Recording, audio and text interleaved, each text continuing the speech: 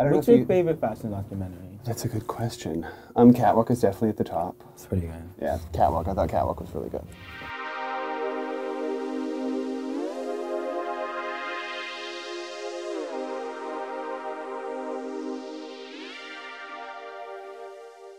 I think I was saying to you earlier, a lot of people grow up dreaming about moving to this city, and you were already here. So where do you go from there, and how does that kind of shape you as a person? Obviously, I knew I was gay at a very young age, and suddenly in the city there was a possibility to just be that. And I started hanging out downtown really young, like 15, and met my group of friends that still to this day are like my best friends, kind of dancing on tabletops downtown. That kind of childhood, it just meant that there wasn't that much to do after that in terms of kind of wanting to explore.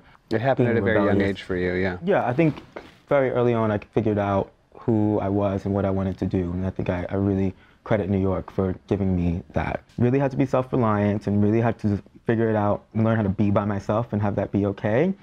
I think it really did prepare me mentally for the rest of my life. Because even when I was assisting and working for Joe, the pace that we worked was extraordinary. You know, there'd be months on end where you wouldn't go home.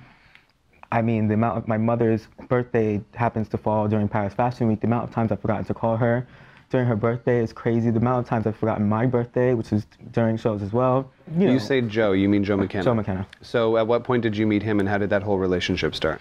Towards the end of my time at Love, I found out that Joe was looking for an assistant, and I emailed him, actually on my birthday. And he emailed me back in very Joe fashion, literally about 4 minutes later. And I met him the next morning, and the rest is history. So you were with him for how long? 5 years. Wow, that's quite a stint. Yeah. And how do you think that shaped you as a stylist in terms of experience? I mean, I can't understate the importance of my time with Joe, or just how strong of a mentor he was, how seriously he took that role, how much he taught me not only about the industry, but also how to work as a stylist, how to be an independent contractor, how to run a small business, how to be professional. Do you find yourself looking at that kind of archival background of our industry with reverence, or are you sort of a little bit? I'm so influenced by things that are familiar to me, things that I have loved. I think your point of view is shaped by the things that you have seen in your past and the things that you carry with you. And what I try to do is modernize that. You know, I take a bit from here and a bit from there, and a bit of something that hasn't happened yet, something from the future, jumble it all up and hopefully come up with something that feels like me, or at least new. So you think it's important, though, to have context for what's happened prior to your arrival in the business?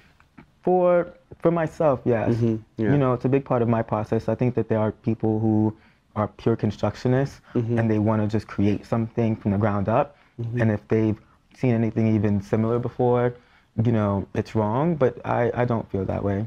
I think that there have been a lot of really amazing things that have been created, and if I can expand upon that, or, you know, maybe comment on that, or you know, there's been times where I've been really inspired by a shoot, and so I want to kind of react to that. And yeah, I don't find anything wrong with referencing the past. I actually really enjoy it.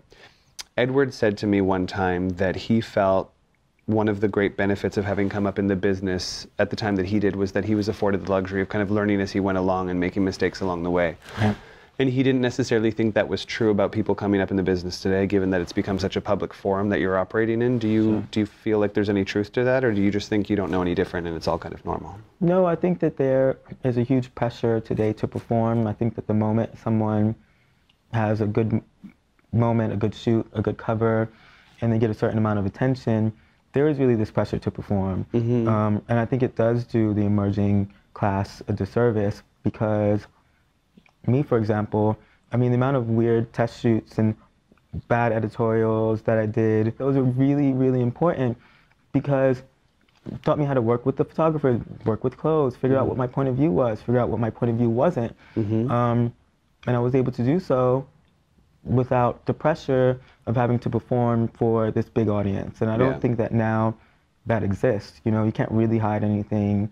And so I think that there is a big pressure to be really good as soon as you start, which some people are not. You know, so I think that there is a danger in that, because I think it also means that people don't take a lot of chances. Well, because they're always anticipating the reaction rather than just doing the work because it's what Right. they, yeah. I mean, I think there used to be this kind of instinctive, guttural way to work, which now, to me, for the most part, has been replaced by people who know that something works because it's worked for someone else, and so they try to replicate that. Absolutely.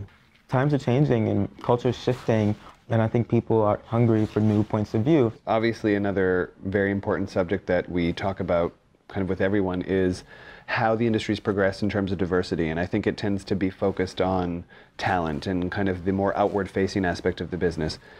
How do you feel about diversity as it applies to the artistry side of it, the designer side of it, the kind of other side of the camera side of it? Is it an issue? Is it accurate? What do you feel about that kind of side? I think that it is still a very big issue. I think we've come a very long way. But I do think that because diversity is such a huge topic at the moment, and because diversity in terms of talent has become so important, I think that it's difficult for me to tell an accurate story about a person of color without having a person of color work on those pictures. I think that the reason that suddenly female photographers have become so important to brands and to magazines is because suddenly people realize that in order to tell a woman's story, maybe it's important to have a woman tell that story. And I feel that the same is true for people of color. I do think that there is a hunger for diverse points of view right now. I think that people are really making an effort to include people from different walks of life, not only from different races, but different ages, different backgrounds, different socioeconomic backgrounds. And I think that's really important because fashion, in its best form, should be about presenting the world that we live in an accurate way. And so it's nice that we're catching up finally. Do you then feel as though it's often misrepresented when that's not the case in terms of who's behind the camera? Definitely.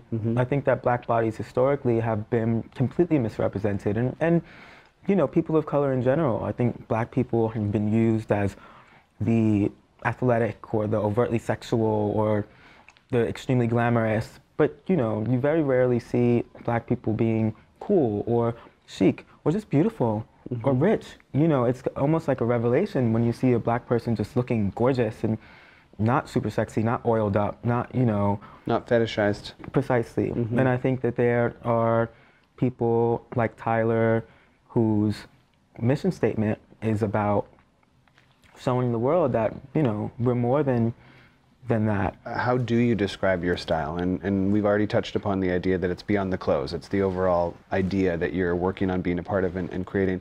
How would you describe your voice in that way? I think my work always starts with the person, first and foremost. It's always about the casting. I fall in love with people, and I like to tell stories about people. When you can define a character, the clothes almost inform themselves. You know, once you understand who this person is and where they live and what they're reading and what their boyfriend or girlfriend does, then you kind of understand, well, that person would never wear that. And what do you find most exciting about the future of the industry that you're now facing?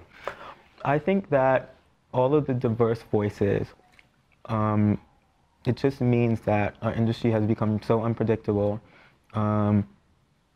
And I find that to be really exciting. I find it to be really exciting to be working at a time and with a group of people who are so engaged in what's happening in the world and are not afraid of using that to make work. I think previously fashion was all about the facade and there was an element of just phoniness. You know, everything was always perfect. Everyone looked perfect. Everyone was retouched to death.